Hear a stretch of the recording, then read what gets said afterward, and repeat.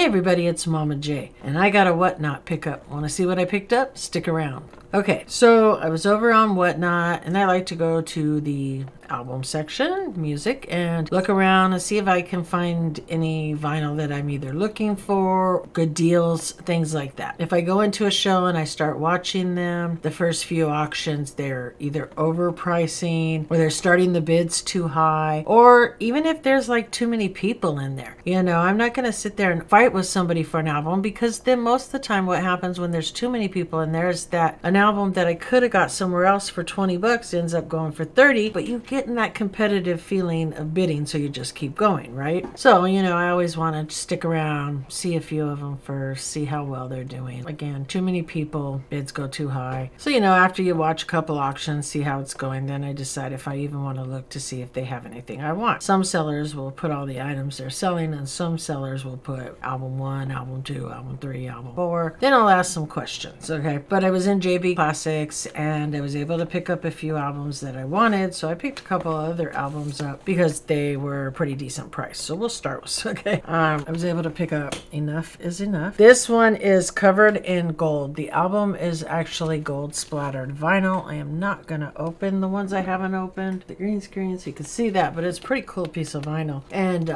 there's the song list. Again, I got a pretty good deal on this, and I listened to them back. This album, I believe, is a 2014 album, reprint 2020, but a pretty cool album. Okay, and then I was also able to pick up for a really good price. I grabbed Green Day, and this one I believe is a 2020 reprint. I did not see the original year. May not be a reprint. Pretty cool. Look, Caitlin's on the cover.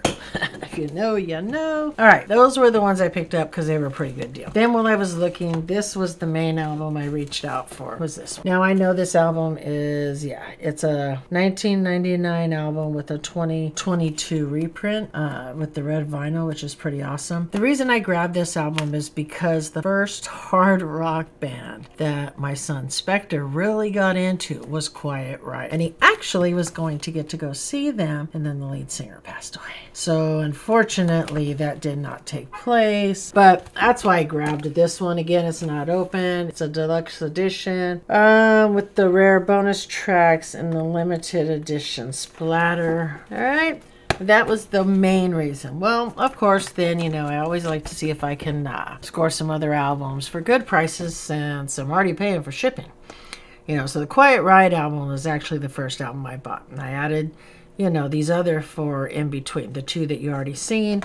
And then I was able to grab this one, which actually is a 2015 print. And it is from Live at the Key Club, Cinderella. I love Cinderella. Cinderella was big back. We actually went to a video shoot for them. Honestly, it's probably not on here, but I'm not sure. I can't remember what song it was for. Nobody ended up getting in any of the video shooting. I'm not really sure why they wanted us there. Maybe for voices and screaming and yelling and whatever. Because unlike when we did the Bon Jovi one, cameras never focused on the people. And then I was also able, which there's a funny story with this album, I was able to grab Motley Crue, The End, live in Los Angeles. Now, the story of this album, okay, The End, and it's on here too, is on December 31st, 2015, Motley Crue took to the stage of the Staples Center in their home city of Los Angeles for their very last ever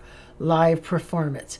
It was the culmination of a farewell tour which had started in July of 2014 and traveled around the world, taking in North and South America, Japan, Australia, New Zealand, Europe, and the Middle East. The band had signed a legal binding concession of touring contract that prevented them touring as Motley Crue beyond the end of 2015. And so the concert truly was the end. Being Motley Crue, they did of course go out in style with a spectacular light show and stage set, pyrographics, Tommy Lee's incredible roller coaster drum solo, and a set list packed with Motley Crue classics that may be gone, but they'll never be forgotten. We all know Motley Crue's touring, and it's 2023. But this was their farewell tour. This was the final night. But the thing is that, and it is on pink vinyl, I know it's not shown, but again, 2015, I'm not opening it. Pretty funny because they're not supposed to be touring. But, you know, times change. Fans change. People change. They released The Dirt on Netflix, I believe it was,